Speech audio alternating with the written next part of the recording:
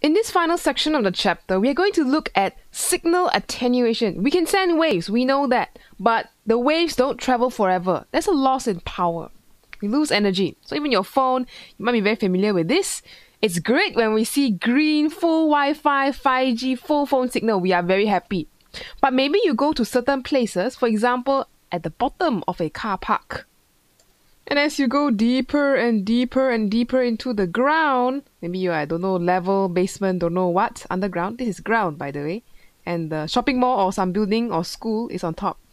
As you go deeper and deeper, you realize your phone signal starts to get red. Oh no, we do not like that. Why is it getting red? What happened to our phone signal? Where's the 4G? Where's the data? Or if you are having a Wi-Fi, maybe the Wi-Fi is on top here, then here it broadcasts out. Then eventually, by the time you reach the bottom, your Wi-Fi signal is also very low, very far. This is called signal attenuation.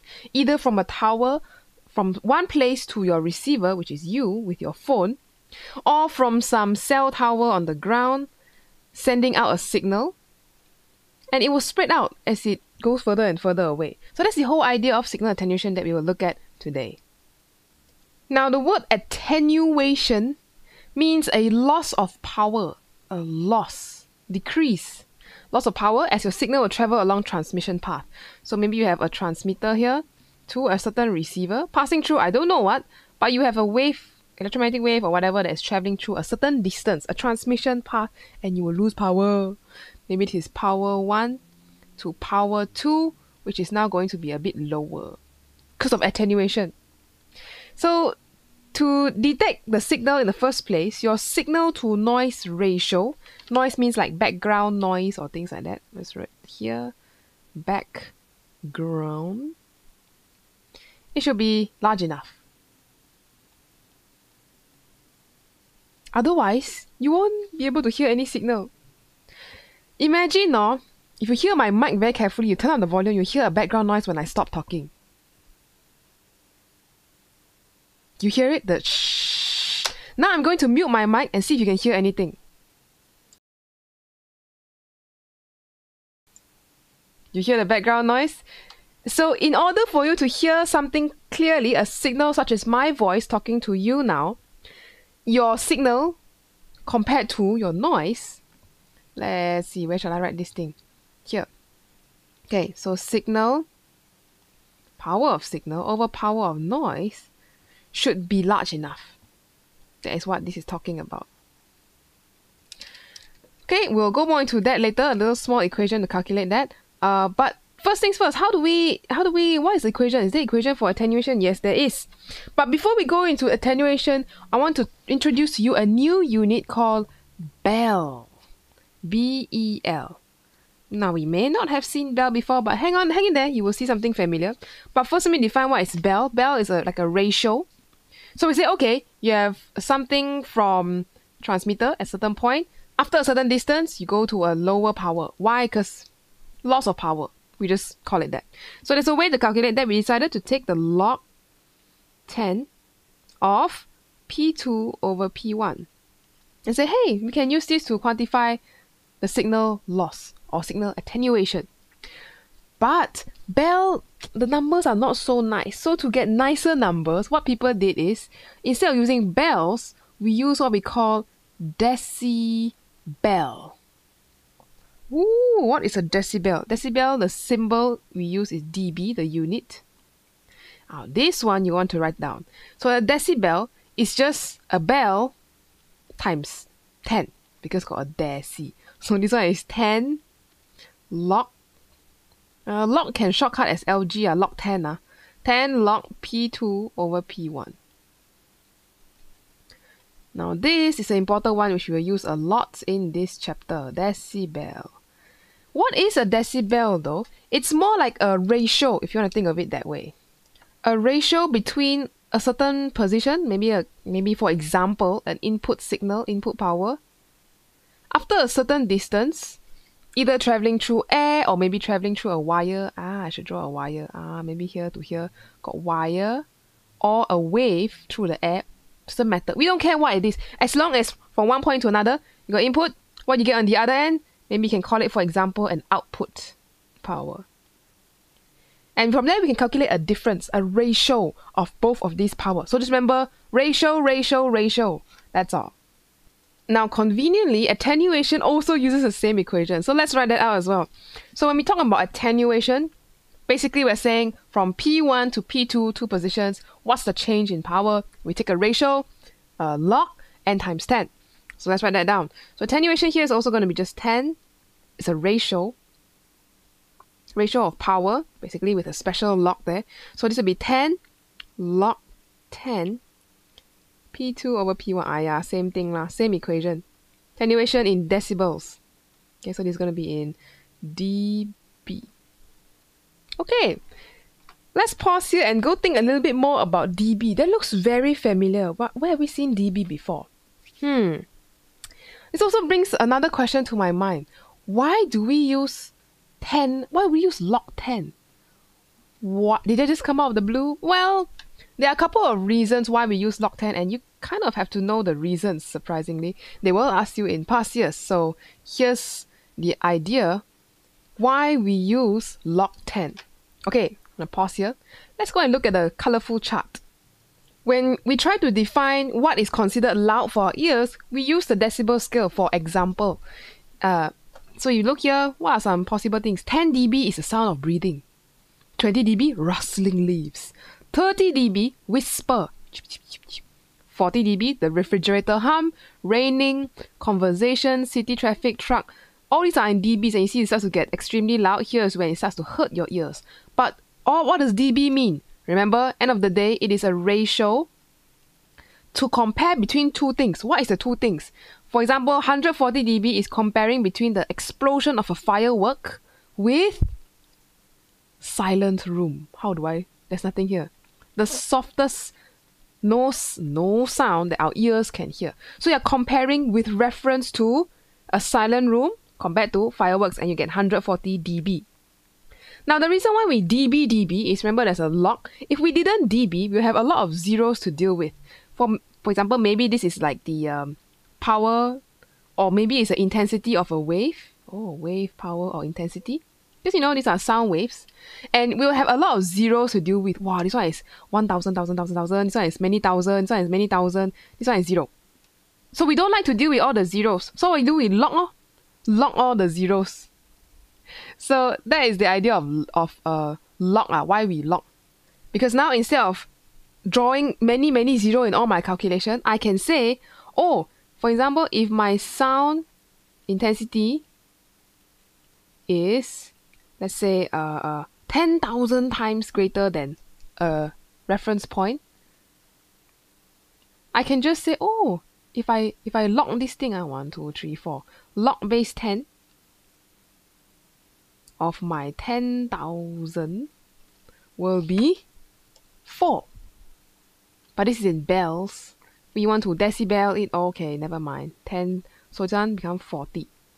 So instead of writing all the zeros, all we need to say is, oh, did it just get louder? That's plus 40 dB.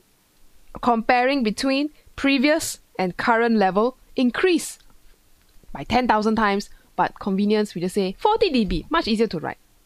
Fun fact, by the way, if you like loud things or you work in loud environments, it might be good to be careful to take care of your ears, because exposure to loud noise over time can affect our hearing pretty badly. So, as we looked at earlier, normal breathing, mosquitoes, quiet office is about 60-50 dBs. And I'm talking to you in the classroom, it will be about 50 to 60 dB, somewhere here. If you are laughing, if there's vacuum cleaner or dishwasher, it will be up in the 70s to 80s.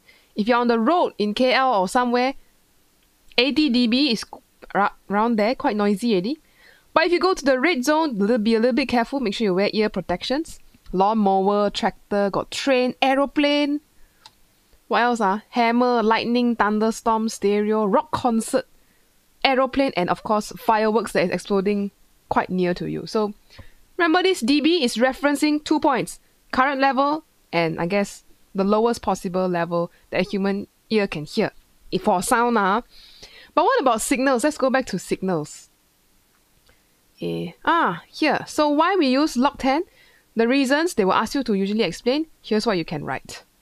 Reason number 1, we don't like all the zeros. But you gotta use a better way to explain that, right? So reason number one, you could say something that the log, or log 10, provides smaller numbers for us to work with. So provides a smaller number for our ratios. For ratios, so for ratio. Because what a log does is it takes a very large number, scales it down. So it's easier to calculate, easier to deal with. No need to draw so many zeros, it's just too much.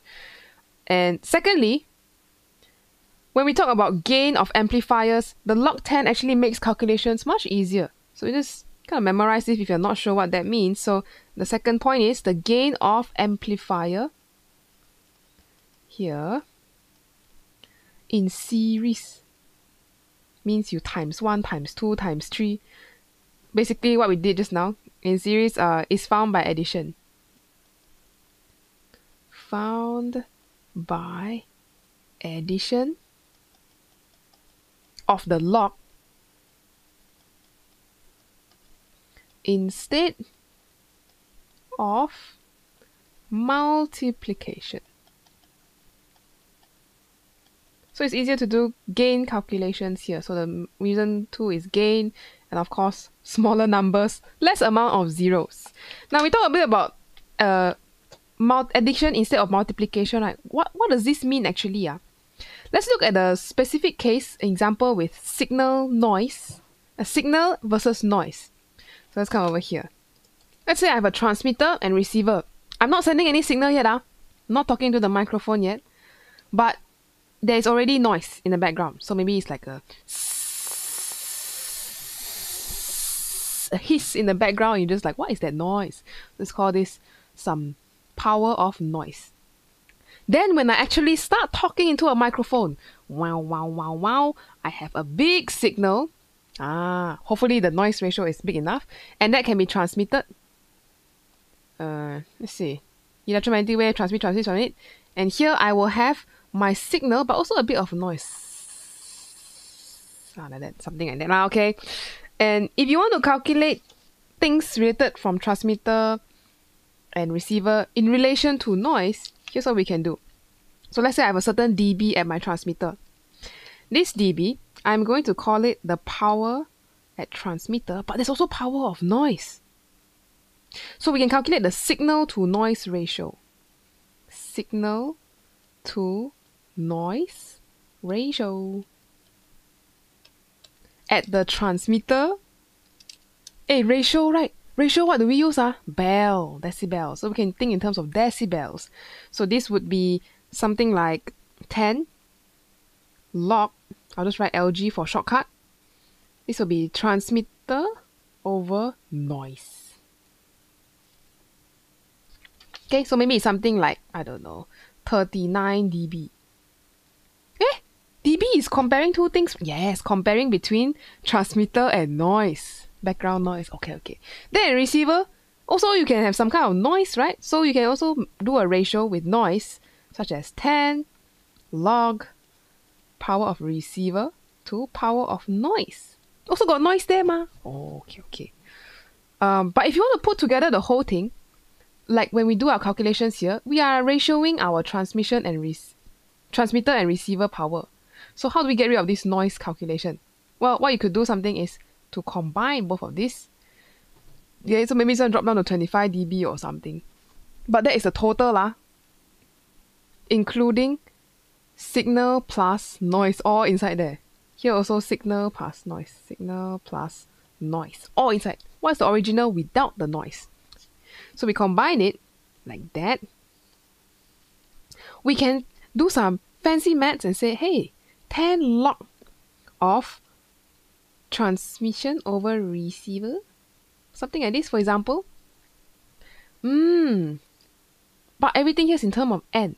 So if you want to, let's say, find the ratio of transmission over the receiver, you could do things like this. 10 log PT over PN times PN over PT.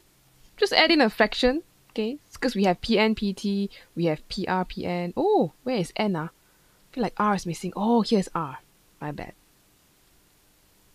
when you have multiplications in logs, that's the convenient thing. If you ever have to multiply things, calculate gain, do signal noise ratio thing, you can see the multiplication and you're just like, yes, logs can easily split this up. So this will become log pt over pn plus the whole thing again, log 10 log pn over pr.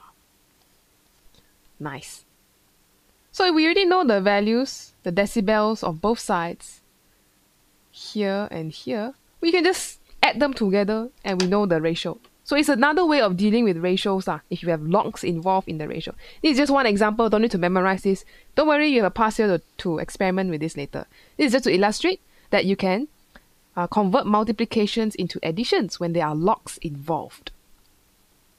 Moving back to this, one more thing you need to know is attenuation per unit length when you see this word appear in partials.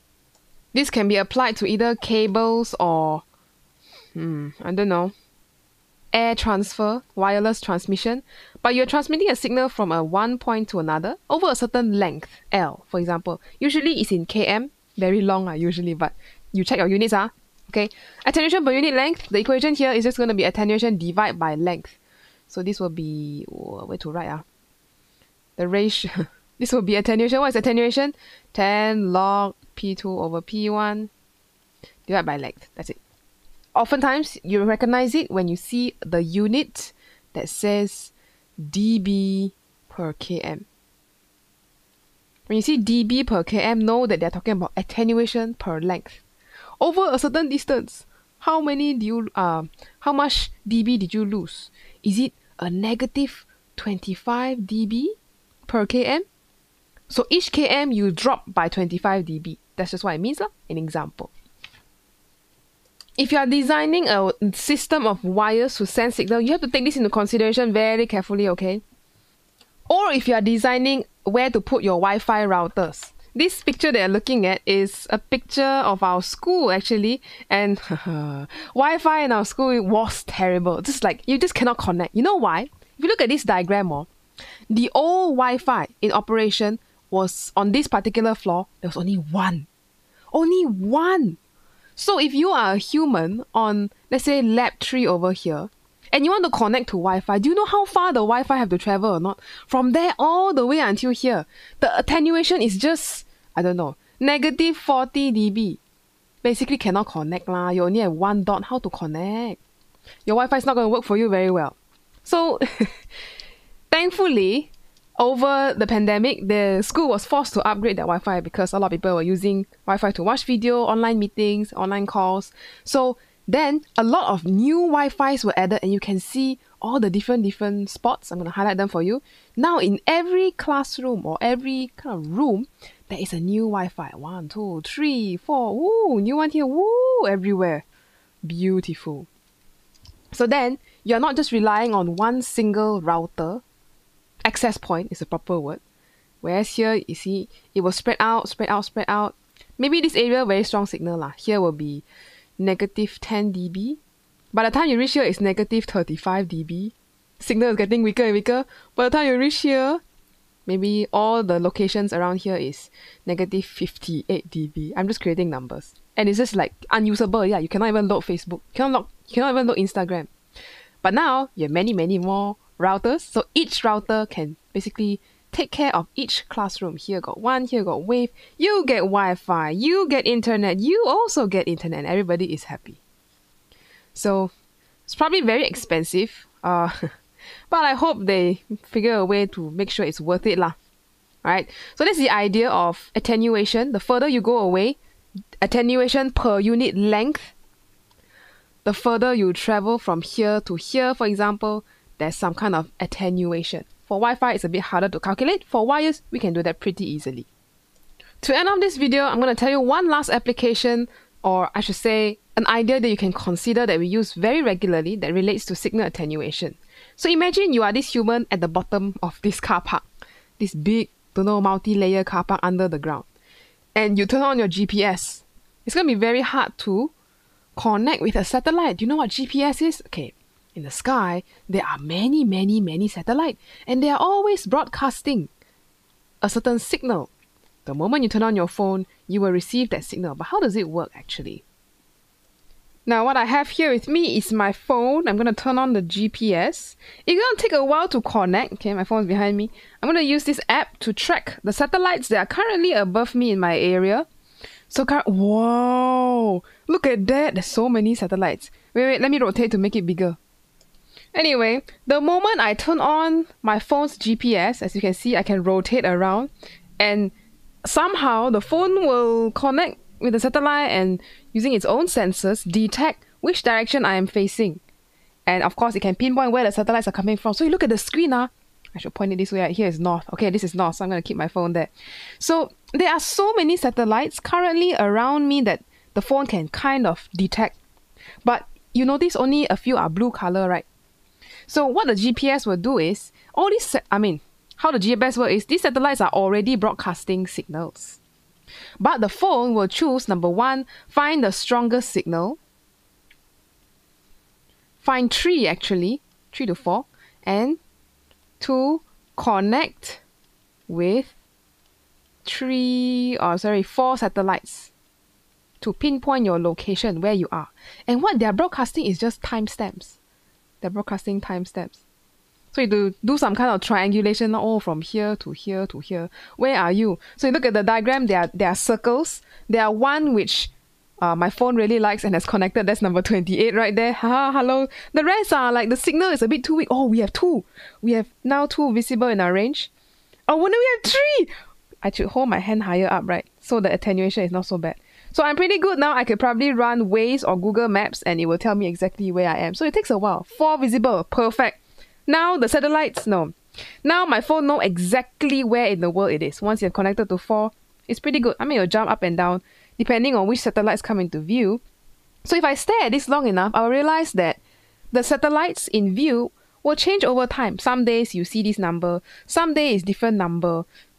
It doesn't matter. All I need is 4 satellites that the phone can receive and talk to tell me, where am I? 5 visible. Wow, today many satellite. I'm not using any of it now though, because I'm not running an app. But you see all the circles they draw? These are all the triangulation that the satellite will help the phone to figure out where is this human? Where am I currently? So I thought that was interesting. If you want to try it out, go download the app. Just look for GPS Essentials and you can probably see what are the satellites in your area and how many you will manage to connect to. But the main idea I want to remind you is that the signal matters. Not all satellites will have the same signal. You are trying to find the strongest. Your phone is trying to find the strongest 4 so that it can connect to it. So maybe this one is negative. By the time you reach negative 50 dB. This one is negative 70. No, that's a bit too much. Negative 20 dB. Wow, very strong. Negative 45 dB. Maybe another one far away is like negative 125 dB. I don't want to connect to that one. Useless. And hey, look, we have used some satellites in fixed. We are locked on to the satellite. Oh, now the satellite is gone.